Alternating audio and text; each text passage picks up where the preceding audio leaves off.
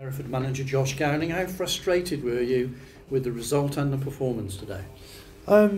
Yeah, I mean the first goal probably epitomised our first 35 minutes, I would say. Yeah, disappointing. I think we just went long. I don't think we played much football first 35. I think the last 10 we started to get into the game. Got the ball down, played, we're a bit patient, and then obviously you get hit with a sucker punch just before half time, which we've got to defend better. So yeah, we're very disappointed.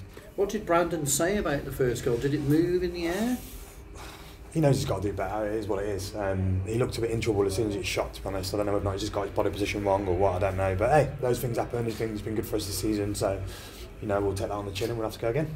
And the second goal, they seem to be able to come on the counter after you perhaps gambled players forward. Yeah, it's just too easy. You probably take a foul on the halfway line, don't you? And then he goes down the line. You keep him down the line. We don't keep him down the line, and then he ends up scuffing a shot in the back of the net. So there was a lot of things leading up to that we could have stopped. So that's the disappointing. The disappointing thing is we've stopped doing that, and then all of a sudden in a big game that you need to win, you end up doing that. So yeah, disappointing. I suppose Billy Heath will look at it and say, well, game plan has worked to perfection for them today. Well, they haven't touched the ball, have they? For what? 80 minutes. So they've had 2 shots and they've scored both. Apart from that, they've not laid a glove on us. There's just been all this. It's probably the most one-sided 2-1 you'll see. But you give stupid goals away like that's what happens in the Costa. They slowed the game down. They time wasted, as they do, and you end up getting frustrated. And you just want people to take a grip of it, the officials, and speed things up. He told the goalkeeper 3 times. That's the last time, and he carried on doing it. So, but at the end of the day, that's not the reason we've lost the game. We've lost the game because we give 2 poor goals away. Were you inventive enough? To get back in the match? What else have we got in the squad? So we changed to 3 at the back towards the end. We scored from it, and that's what we've got in the squad. So we've spoken there. We've got a points target, and we'll hit that. I'm sure we will. It's disappointing because you expect to win here, but what I would say is our form here of late has not been great.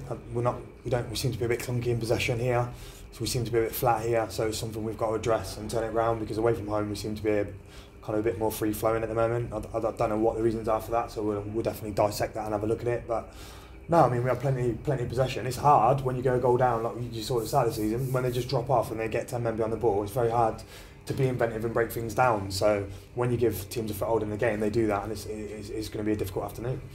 How many wins do you feel you need? Is it like 15 points from here on in? Is that sort of the figure that you're looking at? Yeah, a minimum. Minimum that. I think, yeah, 15, 16, 17 probably. So yeah, we've got games that we've got to win. As simple as that. It's a question of getting on the goal charts a little bit. Andre Wright came on in the second half. How did you feel? What did he give to Hereford today? Yeah, he linked well. I think he does good things. He's strong. He goes forward. He looks to running behind. So he was a threat when he came on in the second half. And obviously we brought Lloydie on as well in the second half, which was pleasing to see him back. And it just gives us a bit of a spark, which was pleasing. Probably give us a bit more experience on the pitch as well, which we need. So, but we've got a lot of work to do. We seem to be getting to a point where we're nearly there, and then we just fall short. So again, I swear to the lads in there, that's got to be the last time we fall short, or else we're not going to make where we want to be.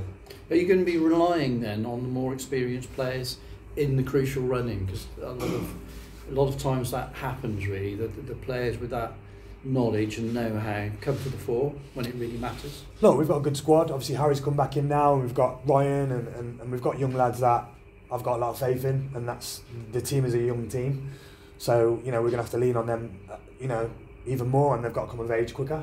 I would say obviously we've got Lloydie and Vinny and players to come back into the equation, which will help them push on. But we're a small squad, and we've got to push together. As simple as that. We need everyone.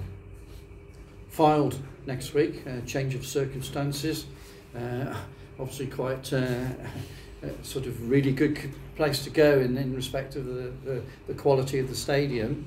You shouldn't have too much worry about the pitch, I guess.